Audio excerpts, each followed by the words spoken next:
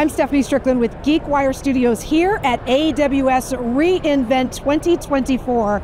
We have been talking all things about cloud computing, about generative AI, about serverless applications, and one of the businesses that we are most excited to speak with is Capital One. I'd like to introduce you right now to Kajal Wood, the Senior Director of Data Storage and Consumption with Capital One. Thank you so much for making the time. Thank you for having me, Stephanie. Tell me a little bit about what your job entails.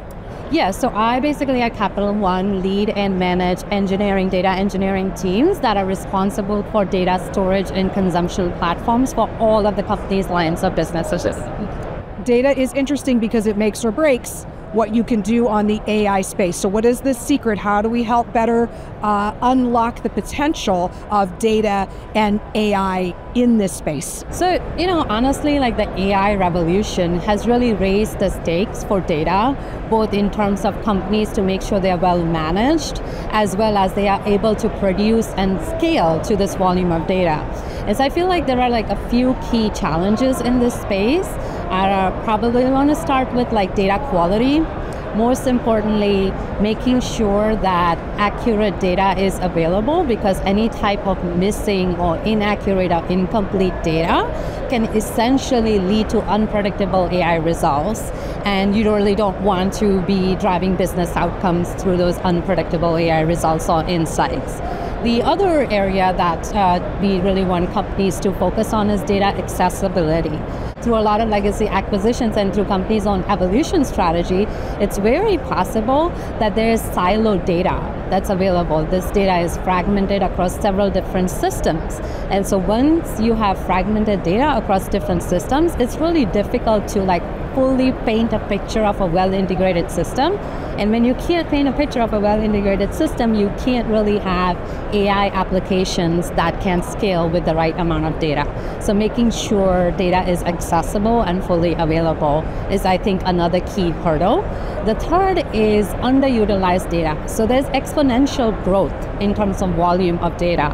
And so companies that are not ready from an infrastructure perspective to really push the boundaries for storage, for scale, for analysis, for processing, are going to have a hard time being able to tap into all of the data that's available and the potential it can unleash for AI. So I'd say really focus on these three key hurdles of data quality, data accessibility, and underutilized data. So you have talked about accessing it, unsiloing it, being able to synthesize it, but really what we're talking about are ways to produce and consume excellent data, these building of these excellent ecosystems. What are the principles that you might apply, 3 or 4 principles that you could suggest to folks while they're chasing this, what sounds like an elusive goal, but maybe isn't if you take small bite-sized chunks of it at a time? Such a great question. So through our evolution and our move to cloud, we completed this journey in 2020. So as part of this journey, we came upon 3 key principles that have allowed us to achieve an excellent data ecosystem. The first being self-service. So we want our users and we want to give them the ability to do their jobs really well and easily with minimal friction. And so we focused a lot on building self-service capabilities. For example, data discovery, being able to log in and find data that is usable, enabling our data producers easy and quick onboarding so they do not have to think about all of the well-managed aspects. Those are baked in as part of the self-service onboarding itself. And then from a data consumption perspective, making this data easily accessible and making sure that the tools that our users have, they are able to work, the tools are able to work on the top of this data. So these are some key areas from a self-service perspective. Second one is automation. For automation, we want to make sure we shift left some key well-managed capabilities from a data perspective, and we bake them in from the get-go. So again, our producers do not have to worry about identifying key data quality checks, etc. They are part of all of our SDK from the very beginning. So for example, enforcement of governance through emission of lineage, data quality checks, schema checks from the get-go is going to allow for automation. And then lastly, I would say scale. With all of this large volume of data, it's important to have the right lens from a scale perspective. So again, enforcing some of the scalability key areas that people tend to not always focus on, and making sure that we are able to get this volume of data and the variety and the velocity of the data all through key platform constraints, such as like making sure these platforms are built for cost efficiency, they are built for performance, because scale is ultimately what is going to help really bring it all together. And also making sure that we have the right SLAs to meet data availability, because these are critical business functions and you want to make sure your data is highly available. So that's part of the scale story. It is interesting. I love how you refer to that as the scale story.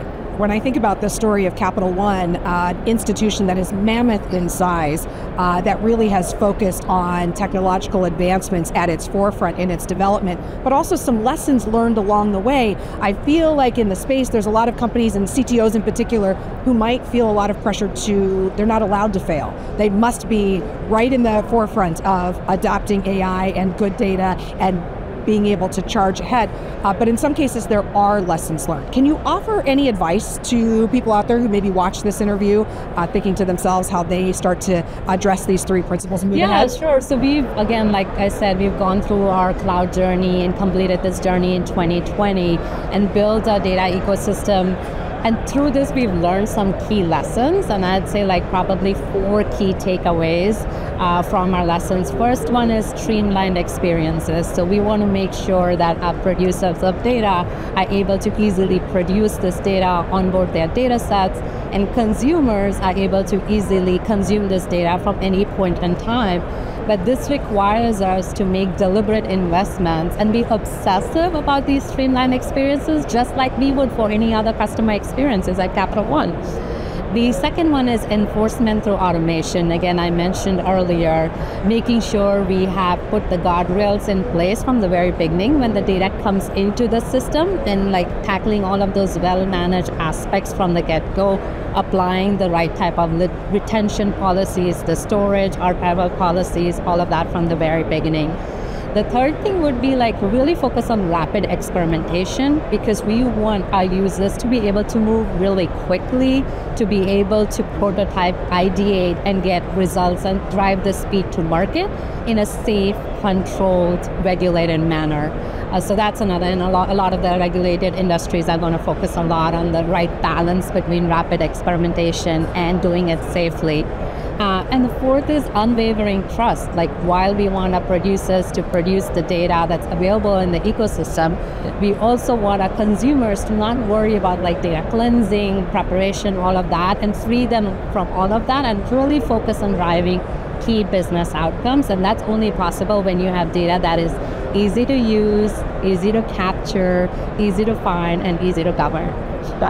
To be both thoughtful and nimble in the space is the name of the game. Kajal Wood, thank you so much for being here with us today. This has been enlightening, to say the least. I'm Steph Stricklen.